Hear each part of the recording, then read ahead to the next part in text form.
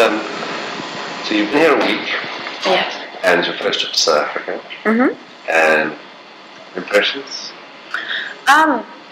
It's very diverse. I mean, Cape Town couldn't be more different than Johannesburg. Yeah. Johannesburg's where we started off, and it's dry and it's cold. It is. It's very kind of barren, and I couldn't really get an idea of where the, where the centre, where the centre was, or where the everyone kind of there was no real hub, Cape Town. A better sense of a hub. It's just smaller. But we had a really good time there. We went to Soweto, and we had did the whole we got a tour around Nelson Mandela's house and museum and all that kind of stuff. Yeah. We went to a game park and we got to play with all lion cubs. Oh, cool. Yeah. See, most South Africans don't get to do that. That's I know. That's what everyone was saying. Yeah. They were saying, I've never done that.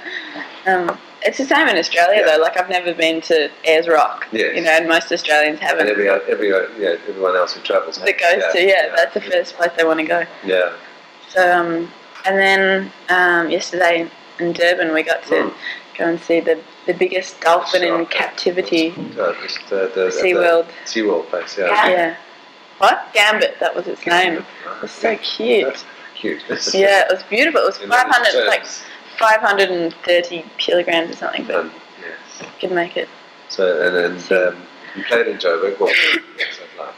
I played a couple of shows in Johannesburg, and they were really good.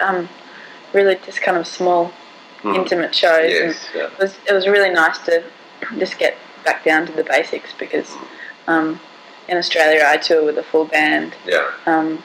And we've just done a tour in the US and the UK with my band. Yeah, yeah. And that's right. I saw something in Cuba. Yeah. That must have been great. Yeah, it was. It was the first time I've done like a overseas tour with my band, so it was really cool. Yeah. And then over here, we've stripped it back down.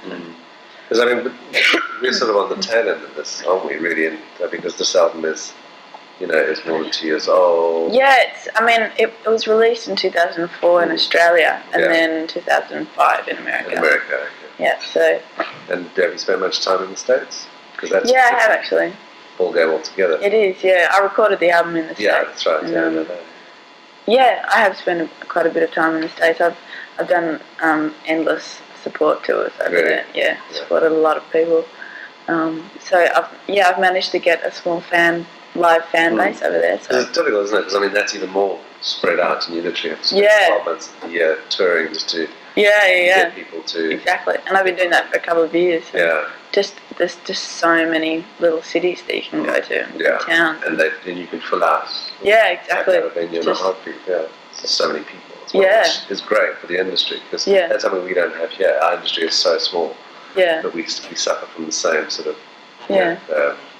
typical industry nonsense that I think every country has, about trying to break acts and getting behind them. And and it's interesting. I don't know if it happens in Australia that way. It's when in your own country, it took someone overseas to actually take the time to realise what you were about and buy into you before your own country. Yeah. Says, great. And then all of a sudden you're very Australian all of a sudden. Yeah. That's kind of happened to a few Australian artists. I think it's happened to every band that isn't, Dave Matthews. Dave Matthews is, he was born here.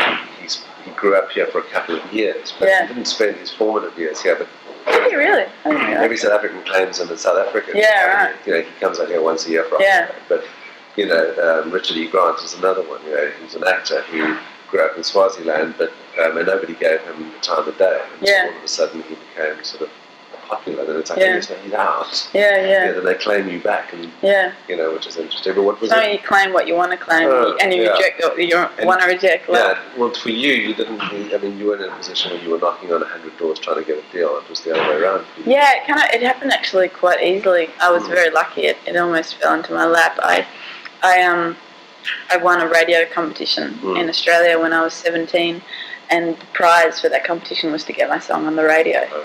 So at that point, I only had about 4 or 5 songs to my name, and I got signed with about that many songs as well. So I was very lucky, and I got signed a record deal with 11 But now you signed that in the States, or was that back in Australia? That was in Australia. I signed that for Australia, and then the next year I signed in America. Because what was interesting for me is that I spent just shy of a year in LA, and KCRW was one of my favourite stations, and I still listen to it on the internet. And they are a station that's been they've been responsible for really identifying some amazing talent over the last decade or two. Yeah, they've been great. Yeah, they've been going for years, but when Chris Reeders was there, and he's the one who took interest in me. I mean, they are this little community-based station, campus, or essentially campus station, and they have such power when it comes to breaking artists. I think every time they're very respected. Every time you go back, you almost feel obligated to, well, not obligated, but you would want to go and do a set, do a live set there, because definitely. They have broken a lot. They recognise the talent that you clearly have. It's kind of similar to Triple J actually in Australia, the station that broke me over there. Yeah. And that was, KCRW. When I first came over to America to sign a record, to record shop, whatever. Yes. Good, the company shop. The showcase was in the KCRW. Oh, in there, down in there. Yeah. So we got all the record company execs to come in, and I did like a live radio thing. Yeah. So that was how that. Again, it's got a nice sort of aesthetic and a nice feel about it. It doesn't feel sort of all sterile, Yeah, well, everyone there is really passionate about music, which is great, because that's something that, again, like even in this country, the industry's not big enough to really embrace it in that way. Yeah. Whereas numbers just dictate that you can do that kind of thing, which is great.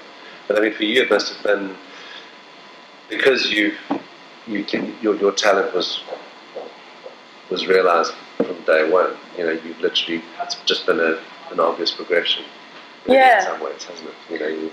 Yeah, I mean, I haven't really had to go through that struggle of wanting to get, trying to get signed, let alone wanting to get signed. I was just like, I was still at school at the time, and I was like, wow, someone wants to give me a record deal. That's a crazy. What's that mean?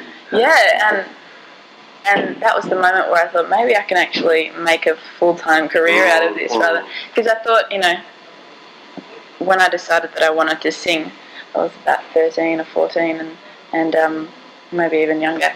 And I thought that it was something that I was just going to do in my free time, or I'd established that I loved to do it, and that I wanted to do it, but I didn't know that I could make it a full-time thing. I thought I'd have a proper job on the side, and then a real job. As your parents would say. Yeah, well, my dad wanted me to go to university, like have that security. It's the University of Life. Yeah. And as soon as I got a record deal, he's like, okay, maybe you don't have to go to university. And has it been really non-stop since then for you? Have you seen?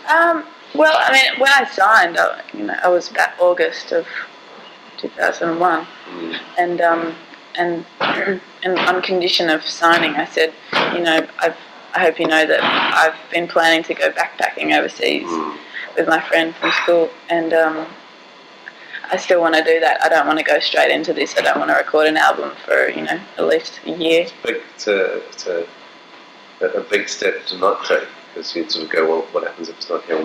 Well, I mean, I signed it. Yeah.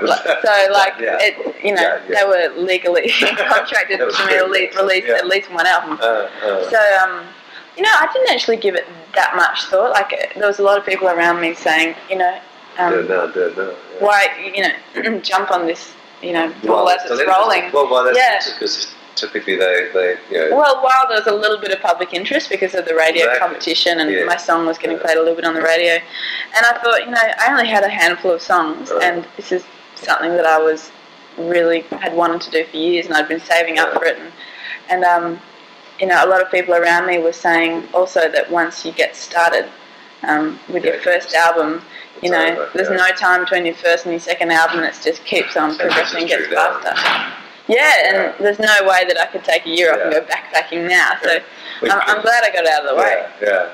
And I mean, the obvious question is that this has been your calling card. Do you have another 5 songs for the next record? I have more than 5 songs. Yeah. I've got about I think I've got enough for the next record. No, not 4. I've got about 40 actually. and I'm actually kind of getting ready to make the next one soon. So is it time? Will you go back to the States to do that, do you think? Or? I think so. I think I'm going to be recording in LA. And I mean, what's changed for you? I mean, when you listen back to this record and you listen to the kind of stuff that you're writing now, is there a radical shift, or is it just again that sort of progression? I don't know about a radical shift, but I think I'm definitely progressing as a songwriter, and I think I'm improving. I think I'm just basically growing up and maturing a bit. So, what I write about is maybe a little bit more complex than what I did write about. Not necessarily about deeper issues. Just I think the way that I write my lyrics is, to me, more interesting and more in depth. Is it still exciting to play these songs? I mean, do you get the same kind of buzz doing these songs live? As you did? I go through phases. Like, depending on what's happening in my life at the moment, I can adapt the songs to what's happening. At the moment. Sometimes I guess just get really over it, and I think, God, am I going to have to play this for the rest of my life? Yes, exactly. It was like, yeah. But then, when I play these songs with my band, there's always a bit of a different element. And we thought you did like a death metal version. Yeah, it's funny actually. We did the song "The Sound of White." One concert we actually did a bluegrass version, which is like a bit of a joke. But now ever since that, people have been requesting the bluegrass version. Be careful when you do that. I know. But it was just a joke, and they came over. We liked it. I know. We completely divided the audience on that one too. Like, there's a lot of people going, "What does she think she's doing? She's butchering this song," and then some people going, "Yeah, this is great." What's been your biggest accolade, I suppose, in the sense for you as a musician? Because obviously you've got musicians and bands that you look up to. Have any of them acknowledged your work? Have you heard anything like that? Someone that you respected coming on, going, "This is it's an exceptional body of work." I've pretty much everyone I've toured with has been really supportive. Like I toured with the Finn brothers from Crowd House in Sweden, and they were really supportive of my live shows. That every night they were congratulating me. Just come and record with us, do a song. Have you done anything like that? I have. I've recorded with I don't know if you know Tim Rogers. Yes. Yeah, I did a couple of duets with him on his album, and who else? I'm